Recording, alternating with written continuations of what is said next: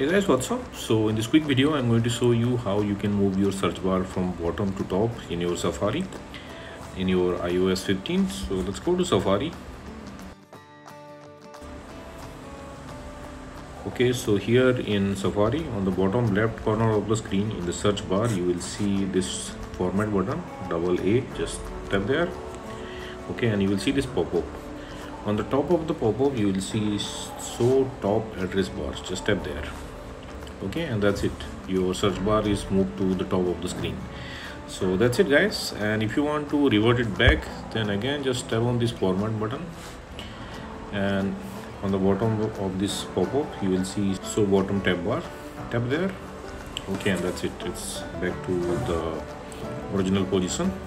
So that's it guys. Likewise, you can move your search bar from bottom to top and top to bottom. So that's it guys. Thanks for watching the video. See you in the next video.